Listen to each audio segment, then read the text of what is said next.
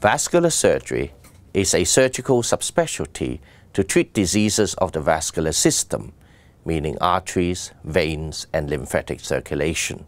It evolved from general surgery and acquired skills of open surgery and minimally invasive endovascular techniques.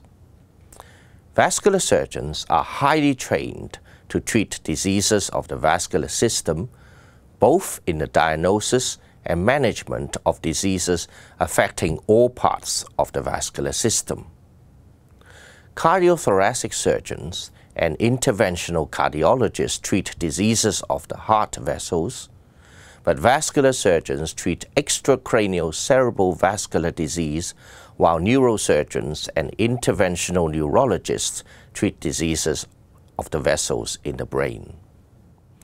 A vascular surgeon makes sure all patients with vascular problem know and understand all their options of treatment. The vascular surgeon often has a preventative role and may advise the patient to adopt a healthy lifestyle, including a suitable diet, adjust risk factors such as stopping smoking, control of blood glucose and lipid profiles, and regular exercise. This, in combination with medication, will often decrease the risk of heart attack and strokes as well. Vascular surgeons perform both conventional open and minimally invasive endovascular procedures. Endovascular procedures involve small wounds in the groins, legs, and have the advantages of short recovery periods both in and outside of the hospital. Patients have less pain and scarring and lower complication rates.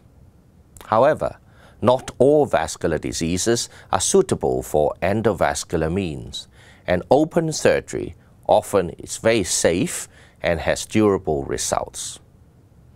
Common procedures performed by vascular surgeons include open and endovascular repair of aortic aneurysms or dissection, extracranial carotid artery surgery to prevent stroke, lower limb revascularization to restore blood flow to the legs of patients with blocked arteries due to peripheral arterial disease, and treatment of deep vein thrombosis or varicose veins, usually using minimally invasive procedures.